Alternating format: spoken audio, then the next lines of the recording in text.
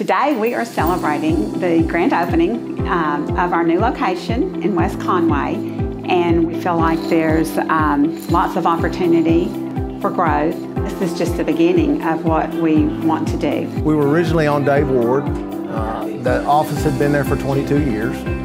And as we began to look at where we needed to invest, where we needed to grow, what best meet the needs of the market, we ended up here and we found this building on Prince Street, and it seemed like a great location to begin to start to grow with a new image. We began to transition into modern real estate and doing business in a different manner and more efficient for agents. Then we decided the only way to accomplish that was to begin with an empty footprint. It is the culmination of literally decades of being a part of this community and being servants and contributors and good neighbors in the real estate business here for the people in Faulkner County. This ends up being a place where you not necessarily sit in an office with a closed door, but might just sit in a social area around each other and spend time and collaborate and learn from each other. So you change, and it's culturally different than an office environment. It becomes, rather than an office, it becomes a place to come hang out.